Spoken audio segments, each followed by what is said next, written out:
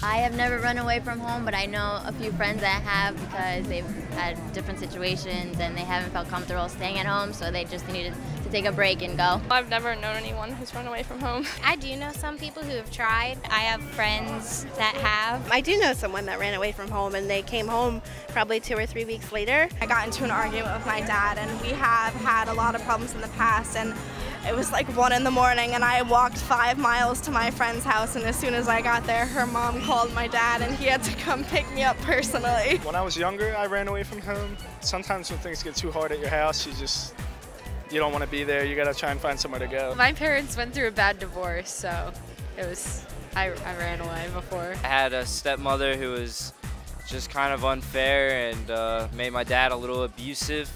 So whenever times got rough, I just packed my things and left. I have threatened to run away, but I never actually followed through with it. Definitely not. No, I haven't. No, I never have. I've never felt the urge to run away. My family is very close. I don't know, I wasn't appreciated, so I felt like if I threatened them that I would leave, then they'd appreciate me. I have had the urge to, but just knowing that it wouldn't be the greatest opportunity and I'd lose so much from running away, I just totally did not even double think the decision to not. I'm out of here. I can't take it anymore. I'm gonna leave home. Have you ever felt this way? I think we can all be honest for a moment and admit that many of us have either said this or thought this at one point in our lives. It taps into our fight or flight instinct when we are faced with danger, anger, or fear. Sometimes it just seems easier to run away from our struggles. And sometimes life can give us a lot of challenges that seem overwhelming and can make it feel impossible to even survive the bad situation and get to a better place. We can romanticize what it would be like to be free and to have complete power over our own decisions. Yet, we don't consider the cruel reality of life on the streets. Runaway teens, that's what we'll be talking about today. Hi everyone, I'm Maddie. And I'm Nick, and this is Real Faith TV. A few of the teens on the street we met at the beginning of the show had some first-hand experience with running away, while others would never consider it an option. We'll talk with them more a little later, as well as meet our spotlight guest, Marcel Quinones, an outreach manager for Covenant House, New Jersey. But first, let's meet our studio guests and find out what they know or have experienced when it comes to runaway teens. All right, Maddie, today in the studio we have Christian, Allie, Gabrielle, Vanessa, John, and Ariana. So have any of you run away or considered running away? I've never considered running away as if pack my bags and be like, oh, I'm out of here, I'm done. But I can understand why some people would want to. If they were in an abusive house, I could understand. And then I could also understand just in situations in my life wanting to restart and just get a new life and make new friends, go to a new place. I can understand why people would think about leaving. When times get rough in my house, and I've definitely threatened to before, but I've never actually gone through because I think of what my family would deal with and go through if I actually did. In the heat of the moment and everybody's fighting and emotions are running high, I could see the words slipping out oh, I'm gonna run away, I hate you. It's a rash decision, oh, I'm gonna do this, and you don't really think about it right away, but once you start to think about it, you're oh gosh, I really don't want to do this. That would not be a good outcome for myself. I've never thought about running away myself, but my brother's run away after getting in big fights with my mom. He'll go to my grandparents' house for a day or a couple hours or whatever it is. But it becomes such a mess between our families and just everyone starts arguing. So that kind of just makes you want to not run away even more because it ends up hurting everybody. I've never thought about it, but one time my sister and mom had to run away, and I stayed put because I didn't want to see people get hurt or the problems that it causes down the line. Way before I was born, my sister was adopted by my dad and my mom. But before they actually got to adopt her, she was abused by 2 other foster families. So she had a lot of deep-seated issues, and she was actually diagnosed with borderline personality disorder, which is a type of bipolar disorder that it makes her emotions very hard to control. And it makes her kind of attention hungry. When she was 16 years old, she attempted suicide by swallowing a bottle of Prozac. And after that, she chose to live in a foster family instead of with my family and my mom and dad. That can kind of be considered running away because she wasn't living at home anymore. It affected me a lot in my own life because I know even today, asking my mom about it because I was only 3 years old when she did run away. My mom still gets teary-eyed when she talks about it, and it's still kind of a situation that haunts my family, even, you know, how many years later. So I would just say to a teen who's thinking about running away, just think about the effect that it would have on your loved ones and your family.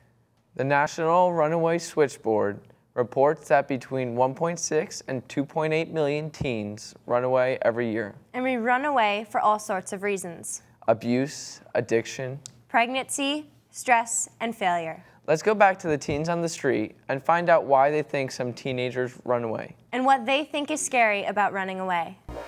They don't want to follow their parents' rules anymore. They're not treated right, or they don't like where they're living. Their parents will beat them. Their parents won't accept them if they don't get all A's. They feel that they aren't being loved. Feeling alone. To run away from problems, you know, if parents are fighting. Sometimes when it gets too hard, you just want to get away and you think it will be easier somewhere else.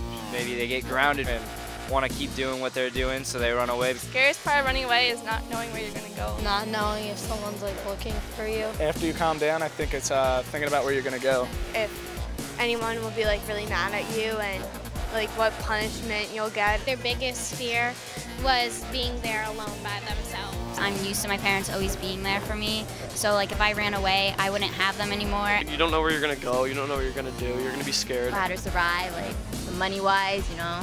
If you're a teenager, you don't really have an income. So many people think, oh, well, I'll just leave and I'll go here, but here will only last so long, or going to this person, you know, they can only take you for so long. Not having your parents there, you don't have any advice, no one to tell you what you're doing right or doing wrong, and you're kind of on your own, and when you're that young, I don't think your mind's capable of being on your own. Our spotlight guest, Marcel Quinones, works for the largest privately funded charity in the Americas, providing food, shelter, immediate crisis care, and essential services to homeless, throwaway, and runaway kids. Marcel had a rough life growing up in the Bronx. Eventually, he straightened himself out and now devotes his life to helping troubled teens get back their lives. Next, he talks about why teenagers run away from home and what life is like living on the streets. There's many influences that have young people feeling like they may need to run instead of actually seeking out help first.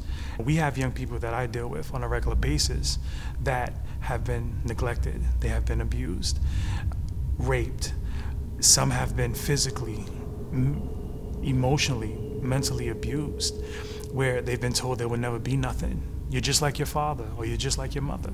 Maybe they're failing in school and not getting the support that they need, and they figure running away will be the best option.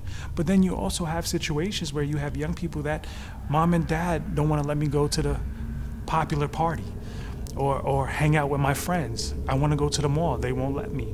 So you know what, I'm gonna leave. And then when they hit the street, they realize that maybe I shouldn't have did this. So there's many reasons for running away. We have about 1.6 million teens that run away each year, with about 36 to 3,700 on any given night are outside, wandering and sleeping in the street.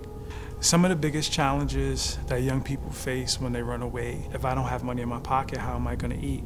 Where am I gonna stay? What is considered safe? So how am I gonna survive? And that's very scary. I've seen young people go for days without eating. And it breaks my heart to see the struggle that they face when they go out there and they have no money in their pocket.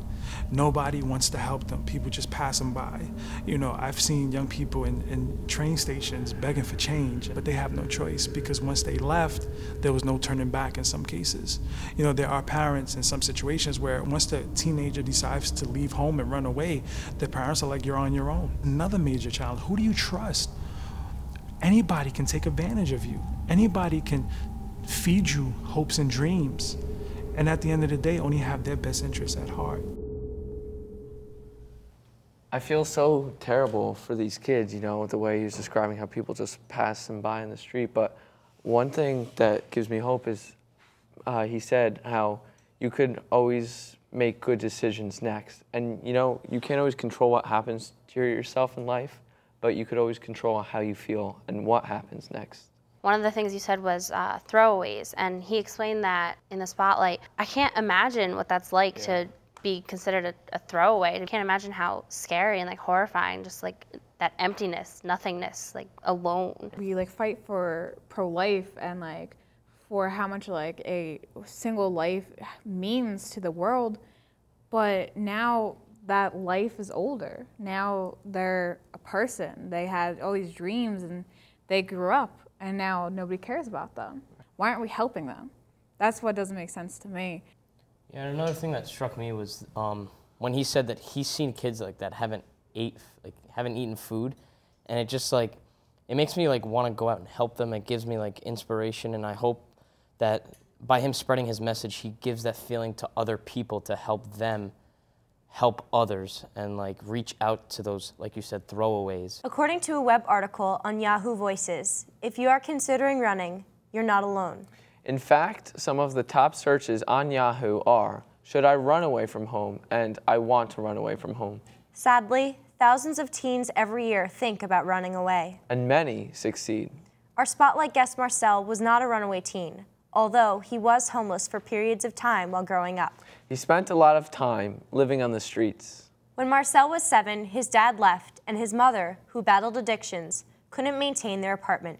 For a couple of years, they had no home, moving in and out of different relatives' homes and different shelters. Let's hear his story of survival and recovery now. Technically, we were not homeless anymore, but the way her addiction was consuming her, I still was in the street a lot because I would not want to come home because she would be intoxicated. There was times she would be in a bathtub with the water running and passed out from drinking all day. It was very difficult. And I found myself in the street for a lot of years, just lost. Bad crowds and influences became my family. And I started using and selling drugs at the same time. That was not the way I wanted to go, but I felt I had no choice. Eventually, there was a next door neighbor of mine that was going through his own struggles, dealing with addiction. He decided to change his life around. And in the process, he took me with him, spending time with me playing basketball. Any job, he got little side jobs, he would take me with him.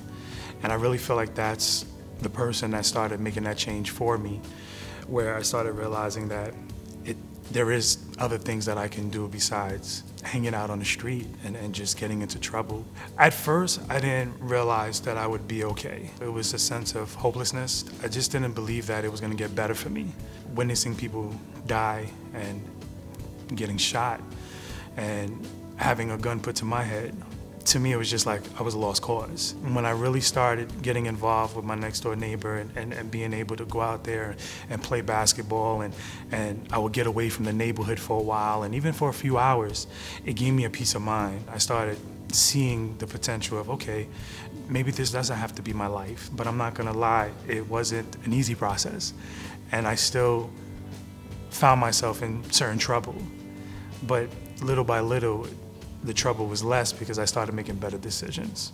My sister, she was offered so much help for herself. She was offered family counseling, but she refused to go, and she was offered foster home, but she kept running away from that. Even though she rejected her own form of help, I know for any teen who might find themselves in this situation, I think they should really look for people who are going to try to help them and look for someone they can trust and someone they can go to help them get back on the right path. I can't imagine it's easy. I mean, I have a friend who considers running away a lot, and he'll text me and like ask me about it. And I think it's important to know that you shouldn't go through something like that alone. You need to have people who like support you and care about you, because when you're thinking about running away, you're not in the same like mindset that you would be in otherwise. So you need someone there to like push you back into like the right state of mind. While in recovery in Florida, Marcel transforms himself from client to caregiver. Next, he tells us about how he discovered his gift and passion to help troubled teenagers. And how Covenant House helps runaways. Let's hear what happened next. When you come from a big city, you tend to believe that there's only problems in the big city. And then you start realizing there's no difference. Teenagers struggle no matter where they are. When I went to Florida and I wanted to see how can I help these kids. And that was when I started getting my first real experience. And I was going on 19 at the time. That experience truly took me to another level because I seen the pain and the hurt that they were going through. I seen that I have the ability to help these kids, even if it's just talking to them, giving them some sort of advice. It's been my passion. A lot of teenagers are not gonna go looking for the help. And that's one of the beauties of working for an organization like Covenant House. We help young people on a daily basis. It may start off with a sandwich, with a bottle of water, but before you know it, they start opening up and allowing us to come into their lives and seeing how we can help them. I've seen young people come into Covenant House from the worst of worst situations, whether abused, neglected, raped, victims of human trafficking. And some of them are graduating college now. Some of them have gone on to help young people. They have to find a sense of pride, a sense of self, of who they are. A lot of teenagers I see are very easily influenced. It doesn't take much for somebody to come along and say, hey, let's do this, and okay, and we're not gonna give up on you. If a young person comes in and leaves, we're gonna do whatever we can to try to get them back in the program. But we understand it has to be their decision. You can't be forced to change, because then it's not true change. Last year we had to bury a young person who left the program and was shot. It was heavy on all of us. You start wondering, like, what did you do wrong? Where did we drop the ball? But we had to realize that that young person made a decision, and unfortunately, a consequence came out of it that we were not happy with. So that's why I cherish every little blessing possible. Next, Marcel tells us about a call to Covenant House concerning a troubled young lady from Wisconsin who was stranded at a hotel in Edison, New Jersey. Let's hear that story now. She decided to run away with another friend who had a guy that supposedly was gonna help them out. She wakes up that morning at the hotel and the girl and the guy left her and took the money that they had saved. She can't stay there. She has nowhere else to go. One of the workers felt bad and decided to Google a place for teens. Covenant House happens to come up. And she was able to come to the program, went to pick her up that same day. And then we helped her get back on her feet. And she realized she made a mistake. A lot of the kids that I encounter on the street, they need to believe that things are gonna get better for them. If you mention God, it's like, I don't wanna hear it. To them, God is the reason they're in this situation. And at that moment, all that I can do is open my arms to them and show them God's love through me. Because not everybody believes, and some that wanna believe at that moment don't wanna hear it. So all I can do is, the same way Christ loved us, I have to love them. And that's why I said, just building that relationship with them, if it's a sandwich, if it's water. I may hear from them 6 months later, Marcel, I'm ready to come in, I need help. Or they may jump in the van the same day. We have vans that go out throughout the streets in New Jersey from Atlantic City to Newark. And I feel like that's how we get through to them, because they see that there's people out there that do care and have their best interests at heart. The National Runaway Switchboard also reports that staff at runaway and homeless shelters say that 63% of the runaways that they work with are depressed. 50% have problems at school. 20% have drug and alcohol abuse problems. And 17% have been in the juvenile justice system. Life on the streets almost always leads to dangerous situations, as Marcel just spoke about, even death. Let's hear his advice on why we shouldn't resort to running away and how to help a friend that may be considering this. And if they're deciding that running away is an option for them, I'm truly hoping that they've done all they can before that final step by talking to someone and letting someone know their circumstances and what's going on. School, churches, authorities, neighbors, friends of friends, whomever is willing to listen to you. Talk to them, weigh out your options. If it's a dangerous environment and maybe there's something you really do need to leave, have a plan put in place. If you know someone is being abused, if you know someone is having problems in the home, don't stay silent. If you have to go speak to a teacher or somebody, go out there and be that support for them. Sometimes young people let their emotions really get in the way of making better decisions. I'm guilty of it. You know, I was walking around for many years with hate and bitterness and resentment. I didn't know what to do, like what was gonna happen. That was so scary. And I feel like teenagers face the same obstacles. Like, what am I gonna do? It's getting dark now. Where am I gonna go? There's only so much you could sleep on somebody's couch before it's like, okay, you gotta go. It's horrifying to be out there not knowing what's gonna happen, not knowing how I'm gonna eat. Can I take a shower tonight? Something simple as that. They come in dirty, hungry, broken, and even after taking a shower, it's amazing how you see everything start lifting off of them. And they just have a sense of stability, even if it's for that moment. He really struck me hard when he said, you know, I have some where I have seen them graduate college. I've seen them get back on their feet and go and live the life I know that they're supposed to do. And then there's some where, you know, they didn't make it and they had to be buried. That at least strikes me to the core, just because I know those people where they don't know what path they're gonna go yet. My sister, she was beautiful. She was incredibly smart, gifted. She got a 99th percentile on whatever standardized test she took, and she threw a lot of it away. And you know, that's the thing that gets my parents the most, is that she had so much on the table that she could have done with her life, and she could have been so successful. You have to look at what you have, and you have to make good decisions. These stories just really remind me of my cousin, and I didn't even know why I didn't think of this before, but she ran away when she was about 16, and she did not think that she had it good, even though she did, and she has nothing now. She's been to like 8 different family members' homes, and she's been kicked out of all of them because they can't have her there any longer. She misses having that home that she had before, that stability, and you know, it's rough. Yeah, I like what he said before when he said how change is difficult, and it's gonna hurt.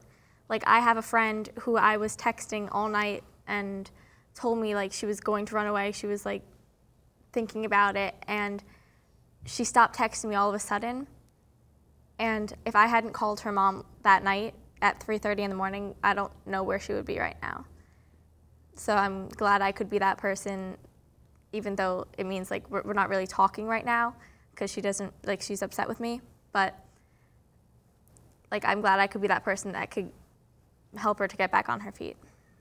Next, Marcel tells us how his relationship with God and Christ's example, seeking and saving the lost, inspires him in his work with runaway teens. When things get tough now, I know that God is still in control. I believe that he's with us no matter what, the good, the bad, the ugly. And that's what I try to show to these young people, God's love. And yes, when I was younger, I was angry. I felt that either God was not real or I must have did something that he doesn't like, and you know, now I'm being punished for it. I don't believe he was punishing me. Every person makes their own decisions and their own choices. So a lot of what happened was my own doing. Thankfully, I was able to learn from it. Oh, trust me, it's not easy. You will have obstacles, and when you see things starting to get better, a whole lot of storms are gonna come. But you gotta stay faithful in those storms. You have to believe that these storms are temporary situations. Believe in yourself, believe in your ability, and dig up that courage to face it and stand strong through it. I just think about how Christ went out there to the least of these. He never turned his back on anyone. To me, just his example, being that evidence of God's love, is what I take with me. And what inspires me when I go out there and working with these young people. You know, they may have had a brother or father who turned their back on them, someone that promised them the world and never followed through on anything. I don't want to be that person. I want to be that person that if I tell you I'm going to make a phone call for you, I'm going to make a phone call. If I tell you I'm going to bring you food, I'm going to bring you food. I'm not going to judge you. I've approached gang members, girls that are selling themselves in the street. All I've seen was a young person that needs our help. And that's how I approach it every single day, is how can I help this young person despite who they are, what they've been through. I want to help them in this moment. Something that you said before, Nick, that you know, as long as you're alive, you always have a chance to move forward, and you can always turn your life around for the better. And that really touched me, because I know, you know, out there somewhere, my sister is living her life, and, you know, she didn't, you know, thank God she didn't die years ago, but since she's alive out there somewhere, there's always hope for her. Many of us have decent homes and living conditions, But there are many others whose home is the streets. their situation may feel hopeless and futile. Like this homeless young lady who is quoted in this post on the Homeless America blog. I would rather be homeless. It is cold and miserable on the streets, but it is better than being beaten up by parents who don't care. An important way to help at-risk teenagers, like this young lady in the blog, is to become an advocate. Covenant House has a political action network with a full-time presence in Washington, D.C., speaking up for the homeless and at-risk youth. For more information, go to their website, covenanthouse.org. And, for real, we as teens play a part in recognizing when one of our peers may be at risk. So have you helped a friend through a desperate situation who felt like running away? Tell us your story. We'd love to hear from you. Contact us at realfaithtv.com. Or send us a tweet. And when you are feeling hopeless, alone, and down, maybe remembering the words King David wrote in Psalm 61 will bring you comfort and hope. Hear my cry, O God. Listen to my prayer. From the ends of the earth I call, my heart grows faint. Raise me up, set me on a rock, for you are my refuge. A tower of strength against the foe. Let me dwell in your tent forever. Take refuge in the shelter of your wings. Thanks for watching. We'll see you next time on Real Faith TV. God bless.